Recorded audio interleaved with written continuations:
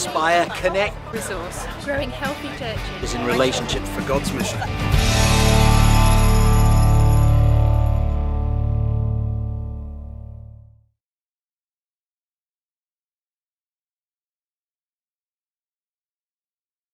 Well, welcome back, everybody. In a moment, we'll be asking Rachel again to engage with us. And I don't know about you, but I really found the session so far really thought-provoking. But without further ado, let's welcome Rachel back. Thank you so much, Rachel. Thank you, and thank you for the feedback in the sidebar there, the chat bar. Brilliant comments, so insightful. You know, it's so clear you understand your context. Jason and I have been doing church planting for the whole of 6 months before lockdown started. 6 months and then 3 months lockdown. And so we know nothing about anything, which is why we talk about it. People who know nothing talk about it. But I think one of the things that we've become very quickly aware of is, as a leader, understanding your context is so key, isn't it? Like becoming an expert on the needs of your community. And it's so obvious from reading the feedback, like you guys have got the finger on the pulse. It's really encouraging. Let me share screen again and get this going. Brilliant. Share. Here we go. Right, so the sweet spot then. So we've heard it said a lot, haven't we? The crisis like the pandemic, like COVID-19, is not just a disruptor, it's an accelerator. And I wonder what it's accelerating for you in your own discipleship, in your leadership. And maybe one of the reasons that you're on this Zoom today is mainly because you love each other. And that's so obvious watching you guys rock up on Zoom and welcome each other. But because actually maybe what's being accelerated for you is thinking around reaching the under 40s and particularly sort of the under 25s. So we've all been through a season of great adaptation, haven't we? The fact that you're here on Zoom proves that you're a leader that can adapt, actually, quite frankly. And a nice definition of being able to adapt is we hadn't planned to do it at all, or we hadn't planned to do it yet, but we've done it. So many of you have moved things online, something you may have planned to do at some point, but actually now you've done it, we've adapted.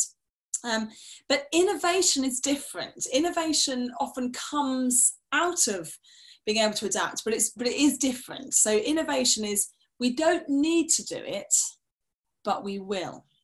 And innovation is harder because whereas when we adapt, we do it out of a sense of great emergency and it's do or die, innovation is more the ugly zone that I talked about earlier. It's the thing that feels like a luxury. It's your equivalent of PCC in the Baptist Union, which I think is whole church membership, isn't it? Agreeing. Probably it wasn't difficult to get everyone to agree to do something online to stay connected. But in this next season of leading, it's going to be very difficult to get consensus around things that you want to innovate coming out of lockdown, because actually what people want, probably, particularly if we're working with those in the old generations, remember our graph about change is unsettling, or they want full collaboration. So the expectation that things will change is not there. They'll want things to go back to the comfort. And if you're saying, no, there is no going back, there is only moving forward safely and beautifully and well, then that'll be challenging. So really my phrase for you in this is pivot. How are you going to pivot?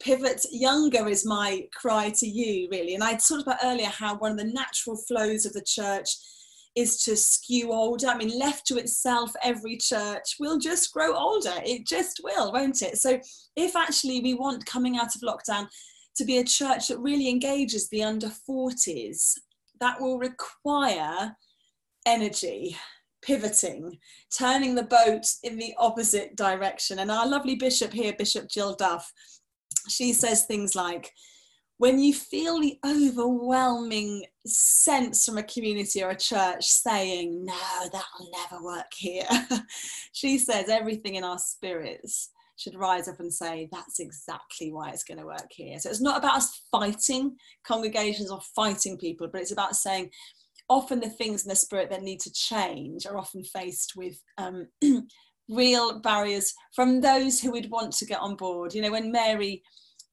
is carrying the Son of God. It's Joseph that wants to quietly divorce her. You know, it's not her worst enemy, it's the person closest to her. And often that is what happens, isn't it? As we sense what God is saying and we begin to live that out, often it's those closest to us who misunderstand the most. So I just want to kind of frame that really, and recognize that the stuff I'm about to talk about is not easy. It's not easy to do.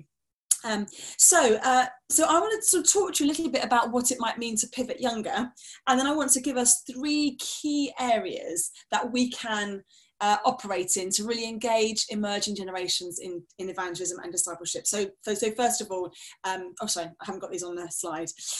So pivoting younger, this means creating strategy and allocating significant resources to reach young people.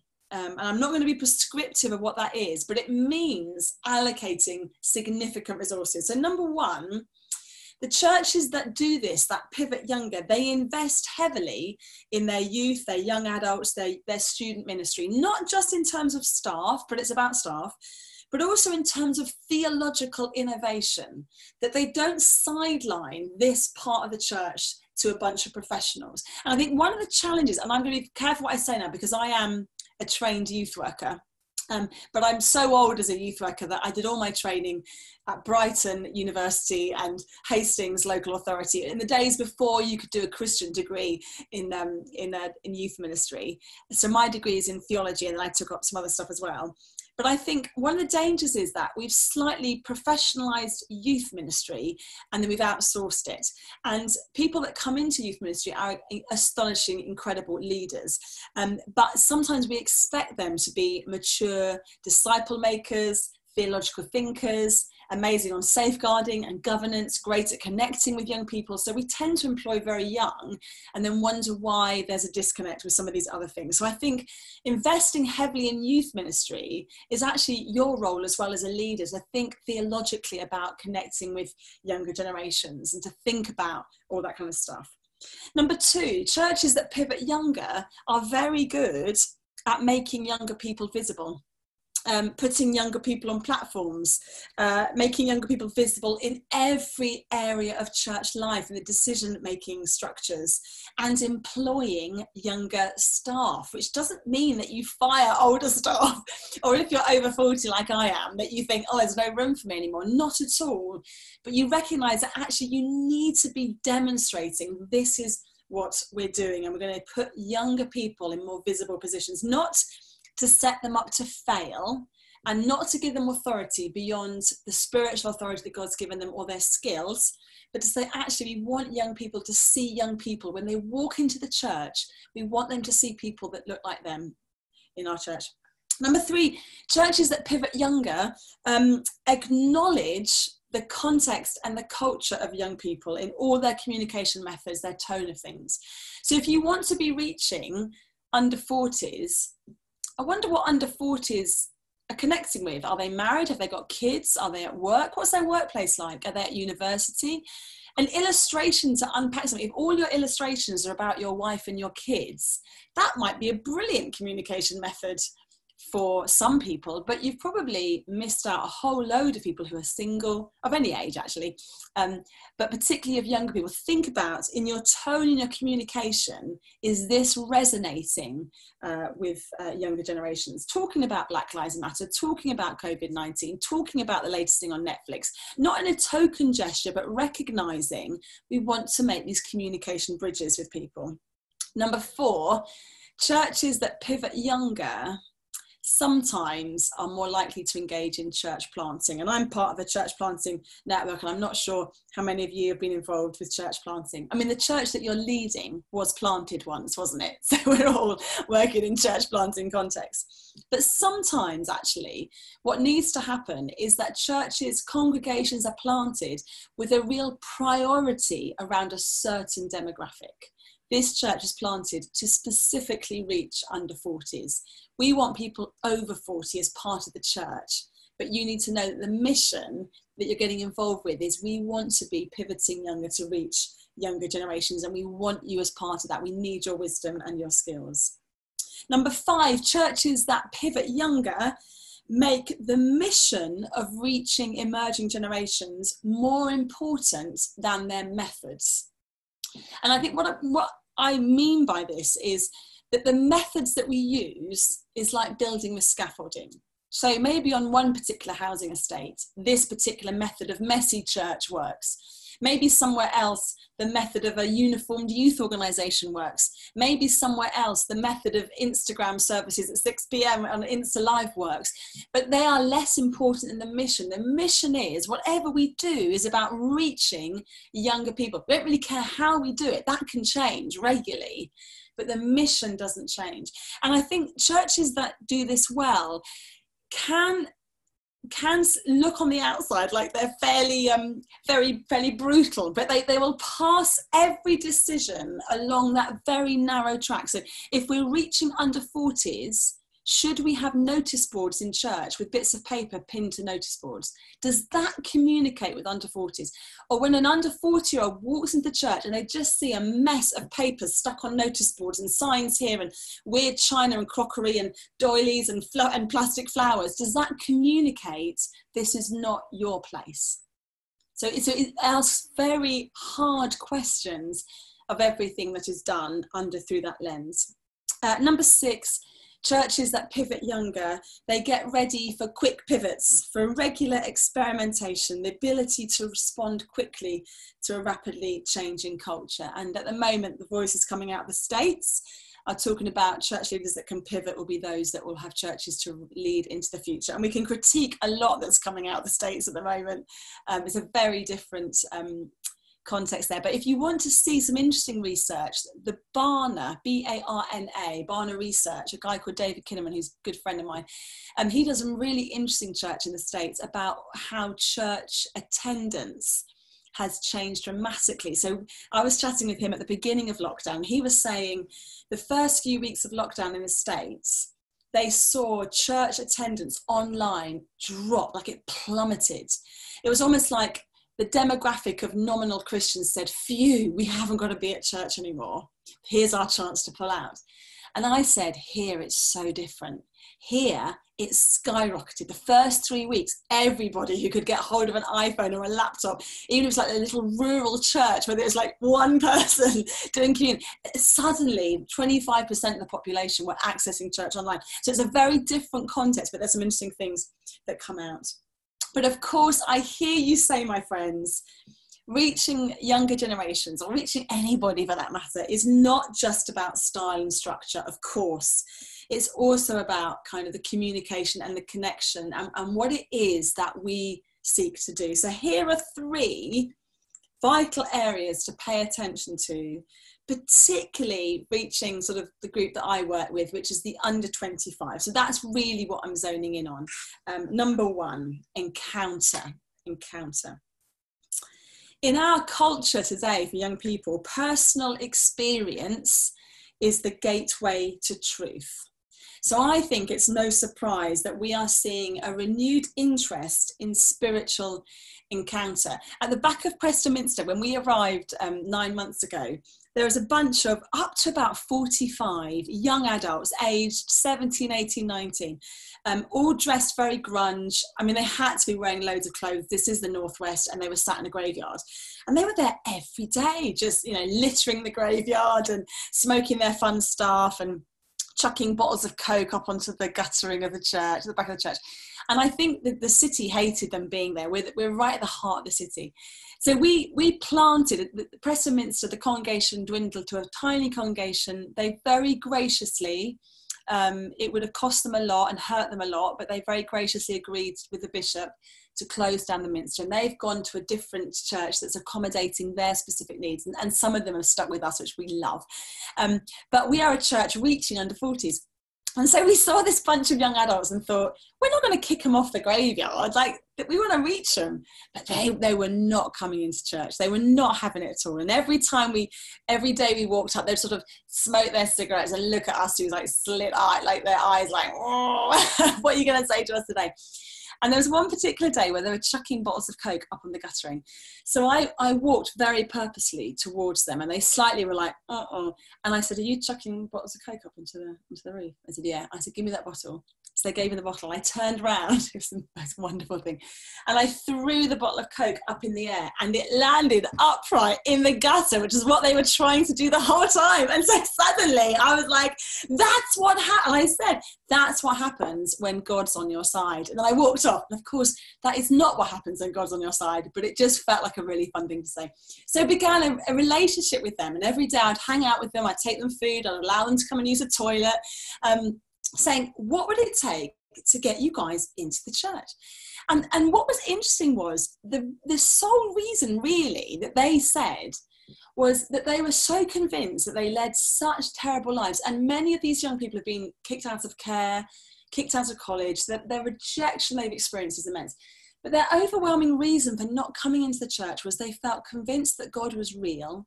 And if somehow they entered his holy place, he would zap them and kill them. I mean, massive.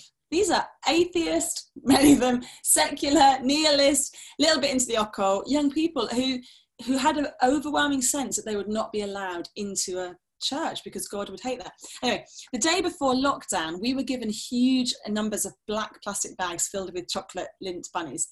And they arrived, and the only people to help me unpack the cars and the vans were these young people who were at the back of the Minster. So I said to them, I totally respect your views. I disagree with your views. God will not zap you. I've also got huge amounts of chocolate that's got to come into the church so that we can feed the hungry. Please really help me. And dutifully, I think I'm all slightly high as well, which probably helped. But dutifully, they all picked up big bags of chocolate and came into the church. And it broke my heart really, because the day before we had to close the building and say you can't come back was the day that they all came into the building. And suddenly, these conversations about Jesus and God and spirituality, just like they absolutely just exploded across the church. I got my husband down to come and get involved with some. And it made me think, gosh, in creating a space for young people to encounter God is crucial. One of the most defining marks of young people in terms of their spiritual lives today is their spiritual illiteracy. We can't rely on them knowing anything about what we mean when we say pray. Have you seen Russell Brand's little film on YouTube saying lots more people are Googling pray? I'm going to teach you how to pray. Where have our national leaders got on YouTube and created an amazing film saying, we know you want to connect with God. Let me teach you how to do it. Russell Brand's doing it. I don't know who he's teaching them to pray to, but Russell Brand's doing it. Like, we've got to realize the space that we're in. And this is one of the greatest challenges for us in lockdown, I think, particularly as church leaders and youth workers. You can do the preachers via Zoom quite nicely. You can do discussions over Facebook Live. But how is the worshipping, the corporate worship been going? It's tough, isn't it? It's tough. We've really missed that encounter together. So I'm going to tell you a couple of stories of what I've discovered and what we've discovered at Youthscape. So interestingly, young people are missing encountering God together in worship, but they are having powerful encounters with God in their bedrooms at the moment, waiting on God. And the practice of contemplative prayer seems to be going slightly through the roof. I was leading our older youth at the Minster on a Zoom a couple of weeks ago. And I said, we're now going to mute ourselves and we're going to wait on God. And we're not going to come back on until we think God said something to us. So we waited and we waited and we waited. And then somebody unmuted themselves and shared something, and somebody else unmuted themselves. And these are young people who are still on a journey of their faith.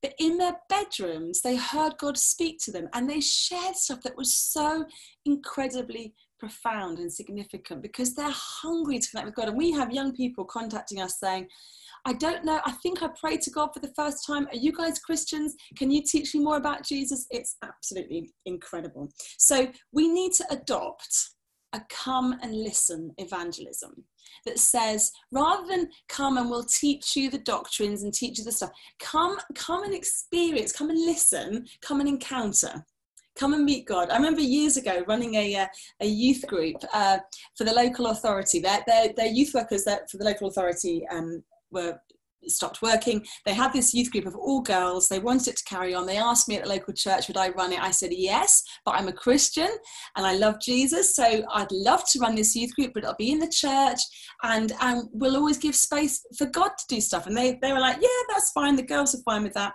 So every week we met, me and the other youth workers and these girls, not Christians, we would talk about everything: puberty, sexuality, relationships, identity, just do general sessions. Didn't really talk about Jesus a great deal. Then one evening, our worship band were in the next door room practicing, and they'd put the lights down low and had some candles and just cushions on the floor. And the girls were saying, "Oh, can we go and listen?" And I was like, "No, I need to finish this amazing session on puberty." And then realised what I just said. I was like, "Yeah, no, go and listen to this." So they all snuck through next door, and I said to the worship leader, "Just keep practicing, keep doing it."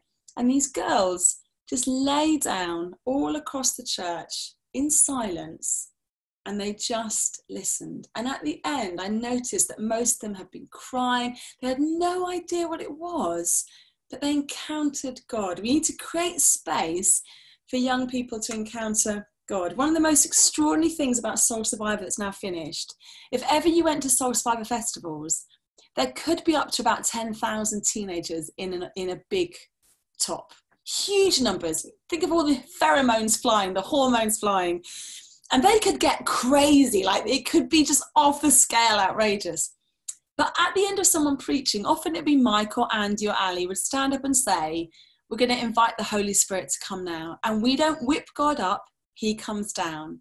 And they would always hold a period of silence. 10,000 teenagers in silence, encountering God.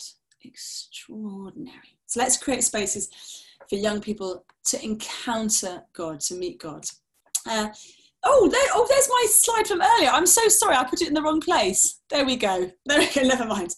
Number 2, so 3 thoughts for you. The first one is counter. Number 2 is choice, the art of practice. In our culture, personal experience, as I said, is the gateway to truth. So it's no surprise we're seeing a resurgence in spiritual experience and also in spiritual practices, because this generation has to choose to believe in the way that previous generations were not so aware of. So for a young person, as I said earlier, to choose to be Christian, there is no supporting culture now that is developing their faith. They're not part of a society that says, "Oh, you're a Christian, that's great." They're not part of a peer group that says, "Oh, you sing in the choir, that's great." They're often not part of families that say, "Oh, you're a Christian, that's great." And so choosing to follow Jesus, for many of them, feels very early on a very personal choice that feels quite fragile. So being able to engage in the practices of Christian faith, I would say, is a prerequisite for this generation choosing Jesus. Trying on the practices of the way of Jesus is often the doorway to them exploring the person of Jesus. And years ago, when I was involved with the very first Romance Academy, the challenge that we were given was by the BBC: could you take 12 North London teenagers that are very sex obsessed? Can you get them not to have sex? And we will film it. So me and Dan are Christians. We created a program that looked a little bit like Alcoholics Anonymous type thing. And we just said to 12 North London teenagers, we want to mentor you for 5 months to see if it's possible for teenagers to resist the pressure and culture to be sexually active early. So we weren't even saying don't have sex till marriage. We were just saying for 5 months, we want to coach you to help you resist the overwhelming pressure of culture to be sexually active because of all the negative implications of early sexual activity. So interestingly, we never once opened our Bibles. The teenagers knew we were Christians. We never gave them an apologetic for a biblical sexual ethic. But 3 of them at the end of the course, out of 12, became Christians just by asking, can we follow Jesus? We didn't even say, do you want to follow Jesus?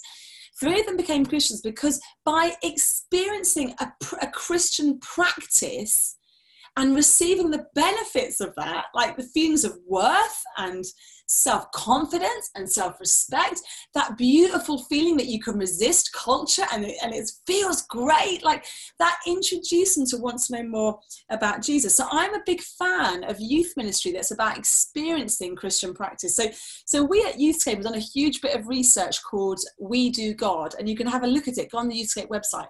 And I'm going to quickly talk you through the key findings of a bit of research we've done with youth workers and with young people in the church and outside the church about the benefits of this approach about practice. So number 1, threshold experiences that help young people form habits of faith and to deconvert them from a kind of a dead churched kind of identity is crucial to them choosing a radical, faithful Christianity. So inviting young people, not saying first, are you a Christian, then you can pray, saying, let's sit together and at the skate park, should we pray? Should we talk to God?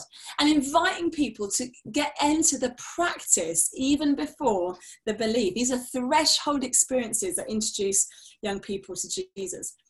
What's great about these kind of practices is it opens young people to the rich diversity in the body of Christ. So I was working in North London with a bunch of teenagers who were all part of just street gangs. Some of them were involved in criminal activity, not all, but they were all part of gangs. Mostly I didn't share skin colour or ethnicity with them. I didn't share background with them. There was lots about us that was very different in our upbringing. But these amazing young people were coming to faith in Jesus from the most awful backgrounds. And we realized very quickly that we wanted to introduce them to just how beautiful God's church is. So we would rock up with minibuses, stick them in the back of the minibus and take them to visit different churches in the area. We took them to high churches, we took them to low churches, we took them to festivals, all sorts of places to give them a sense of, do you know what? Following Jesus doesn't mean you do this in one way. Doesn't mean you sing in one way. Sometimes you sing like this, sometimes you sing like that. And we watch these amazing teenagers who have dangerous lives on the streets, who people have written off. We saw some of them come alive in really quiet contemplative services. And we saw others of them come alive in really Pentecostal services. So the whole thing was, come and explore what it looks like to be a Jesus follower. Number 3, the beautiful thing about prioritizing Christian practice is that it's a commitment for us as adults to do that job of co-discipleship, that we journey alongside them, that we model the practices we want them to mimic. And so it's not just about us teaching the practices, but it's about young people seeing the difference that prayer makes in our lives. I'll never forget one amazing session that I led with young people where I've been trying to say to them for weeks that, talking to Jesus about everything and asking the Holy Spirit to give you self-control does make a difference. And, it's possible in any situation where you feel tempted and overwhelmed. It's possible to choose a Jesus way. And they weren't getting it until I invited this 39-year-old businessman from our church who spends most of his time on the road in really exotic hotels. And I said to him, can you just chat to these young people about your practice, your Christian practice? When you go away to these amazing hotels, you're away from your wife and kids, what are your spiritual practices? And he said this, my first spiritual practice is I switch off Wi-Fi and I ask for the television to be removed from the hotel room. And he's like, why, man, why? And he's like, because I don't want to be watching any porn. I love my wife and I honor her and I know my weakness. Suddenly it clicked for these young people, like, oh, this stuff, like, it makes a difference. It's just so amazing. Number 4 about practices. Also, it's recognizing that for young people, before they develop and adopt individual devotional practices, they develop corporate practices. So although we do talk to young people about praying on their own, reading the Bible on their own, all the rest of it, actually what they respond best to is corporate. We're all going to read through the Bible in a year. We're all going to do this. We're all going to give our money. We're all going to go and feed the homeless. It's a corporate, it's the tribe responding. And I think this leads to my last point in this section, and I'll wrap to the next one. But I think one of the most important things that we can do for this generation is create plausibility shelters. If you are 15 and you're at school and you don't know anybody that is a Christian, you need in your life plausibility shelters, places and spaces and people that help you try out what it means to be a Christian. What does it feel like to live for Jesus? To get things right and to get things wrong. To realize that actually as a Christian, we often learn through our mistakes. So youth ministry is not about teaching the doctrine, but it's about creating these plausibility shelters. What would you do in this scenario? What did I do in this scenario? How might Jesus want us to live? What would it mean to live for Jesus today? So one of my big questions that I ask young people that I minister to here regularly, I ask them, today, what will it mean for you to live for Jesus today? And what can I be praying for you? So today, how are you going to choose Jesus today? Not like 3 months ago, I prayed that prayer that you became a Christian and we'll just rely on that. No, that's happened. You are a Christian, but I'm really interested today to know how I can help you to choose Jesus today. And that means that as leaders, no topic is off agenda, is it? No topic's taboo. Nothing is too difficult or dangerous for us to talk about, because we want to help young people choose Jesus. And the last one, I realise I'm rapidly running out of time, so I'll be super quick. The last one is challenge. So it's about opportunities for encountering God. The second is about choice. How do we help young people choose Jesus and the way of Jesus? And the third one is challenge, the call to surrendered discipleship. When I talk with young people about sex and sexuality, I'm writing a book at the moment for youth leaders and parents about this. And I think at the heart of this is, if it is surrendered sex, surrendered sexuality. I think this is an amazing opportunity for us in church to recapture the heart of discipleship, because I think we've been having conversations for too long, or expecting youth workers to be having conversations for too long, that almost are kind of outside of that central call. You know, I don't expect a young person that's not chosen to follow Jesus to live up to a biblical sexual ethic. But I'm really eager for every young person to know that their bodies are made in a beautiful way, and that there are things that they can do with their bodies that will hurt them and hurt others, and things that they can do with their bodies that doesn't hurt them and doesn't hurt others. But what I want to be saying to young people who are choosing to follow Jesus is the way of surrender is the most dynamic way to live. That rather than the more you know about Christianity, the more oppressed this feels. No, the more you know about following Jesus and how surrendered he calls you to be, the more free you are. And that's what we need to recapture. Tony Campolo says this: we won't lose this generation to Christ because we made discipleship too difficult, but because we made it too easy.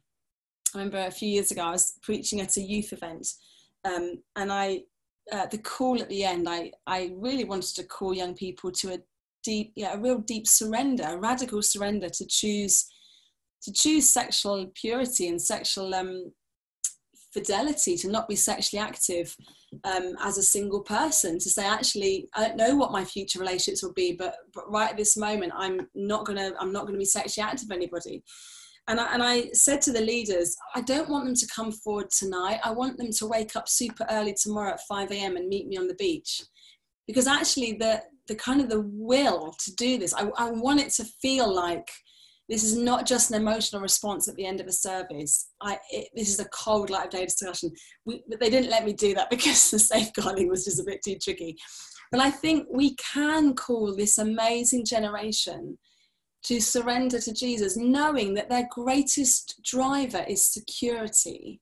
So recognizing their deep desire for security, but also saying to them, you will never be as safe as you are when you are fully surrendered to God. There is obviously physical safety, emotional safety, and we need to create that space in our church. You know, safeguarding is not instead of the gospel, it is the gospel.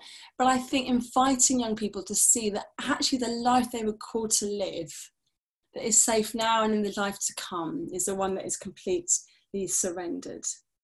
You'll never more yourself than when you're living a life fully surrendered to Christ and inspired by the Spirit. I'm going to end with this story and then we'll do discussions. Years ago, at the back of the Romance Academy, these wonderful 12 young people who are not Christians, not from a church background, we took them to America as part of the program, and to visit a sexual abstinence program. So it's very different to what we were doing, but they were Christians, we were Christians. And our lovely young people on the Romance Academy, 6 boys, 6 girls, got to stay with Christian families in Florida. And for many of them, it was the first time they'd really met a community of Christians. They'd known me and Dan from doing this once a week course sort of thing, but they'd never really met Christians, really. And they stayed, so we put them in pairs in these lovely Florida Christian family homes, these characters that were larger than life. I mean, it was just hilarious. And the love that these Florida Christians showered on these North London unchurched, quite challenging young people was extraordinary. And on the plane on the way back, one of the teenage girls who was 16 had been in and out of care all her life. She sat next to me on the plane, and she had been with a super conservative Christian family that, you know, they laid it on the line about drinking and smoking and all the rest of it. And I was a bit like, oh no. Anyway, on the plane on the way back, this teenage girl said to me, did they love me? And were they nice to me because they're Christians? And I said, well, people can be loving and wonderful who aren't Christians, but yeah, they do love Jesus, and that changes how they love people. And she said, well, are there Christians like that in North London? And I was thinking, well, yeah, me for a start. And I said, yes, there are lots of Christians like that in North London.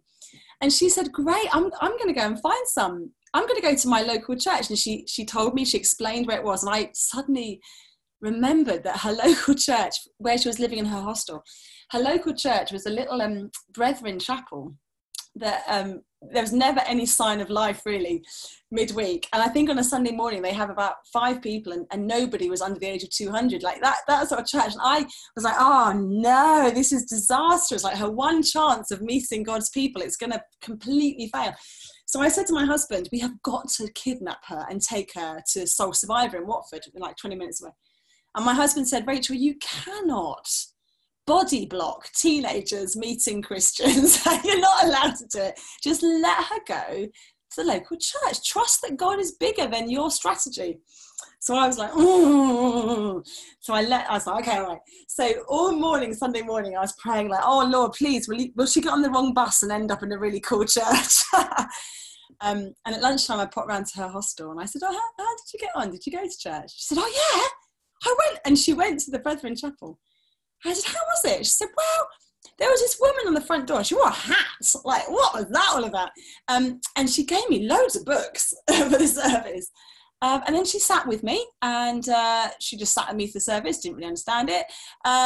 They gave me some really nice drink afterwards. And yeah, it was all right. It was okay. And I was absolutely flabbergasted. I was expecting her to say, it was awful, they were all really old, it was the worst thing ever. And she just came back saying, yeah, it was fine, it was nice. I liked them. And it was, the jolt in my heart was that the amazing thing was that this particular young person had a certain tattoo showing that she belonged to a certain tribe group.